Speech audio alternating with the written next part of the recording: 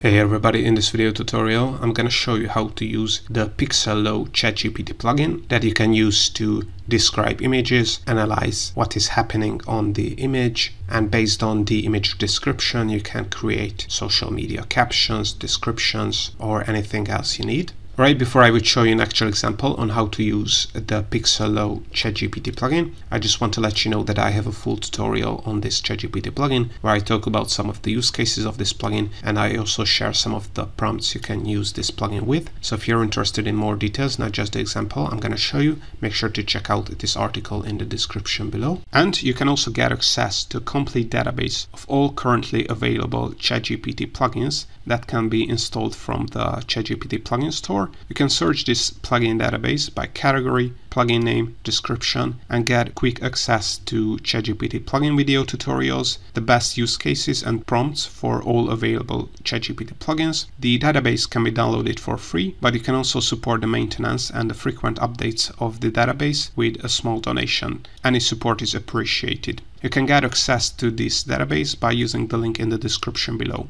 Alright, but now let's see how to use the Pixellow ChatGPT plugin. Before you would be able to use the plugin, you have to make sure that you have enabled the plugins feature in your ChatGPT account. And at the time of recording this video, you have to have a ChatGPT Plus subscription to be able to enable plugins. If you don't know how to enable the plugins feature, I have another tutorial on my YouTube channel that you can check out. Then all you have to do is click on New Chat on the top left corner, then select GPT-4 from the model selector, then click on this down arrow. And as you can see, for me, the Pixellow plugin is already installed. If it's not for you, you have to scroll down and click on Plugin Store.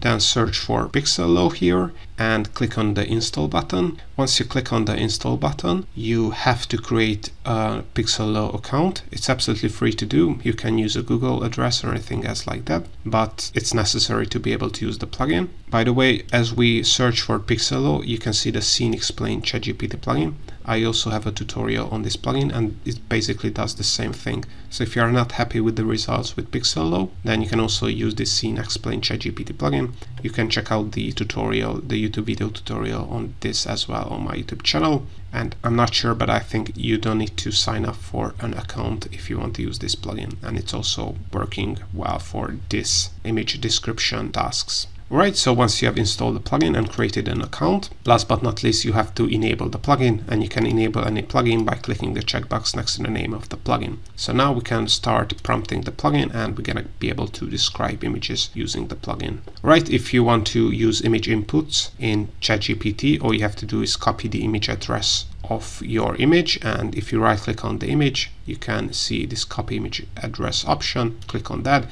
and now we have copied the URL of the image, and we're going to be able to input this image to ChatGPT. If you have an image on your computer that you want to use in ChatGPT, first you have to upload it to an image sharing website, and then you're going to be able to use that image in your image inputs.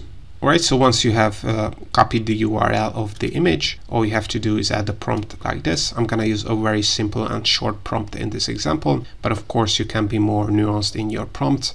As I mentioned in the article linked in the description below, I share some other example of ChatGPT plugin prompts that you can use with the Pixellow ChatGPT plugin and get some even more outputs from the Pixellow ChatGPT plugin. But in this example, we just want the plugin to describe what is on this image.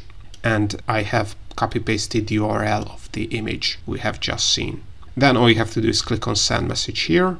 So as you can see, you don't have to use any function, or you don't have to say that you want to use the Pixellow ChatGPT plugin. If the plugin is enabled, ChatGPT is clever enough to know that if you want to describe images or use image inputs, it has to use the Pixellow ChatGPT plugin. And as you can see here, this is what ChatGPT has done. It has sent a request to Pixellow using the image URL, and then based on that image URL, it was able to give us a description of the image. So as you can see, the image portrays a woman using an ATM machine. She seems to be in the process of withdrawing money, or perhaps checking her account balance. Standing next to her, a man is looking on, possibly waiting for his turn or accompanying the woman.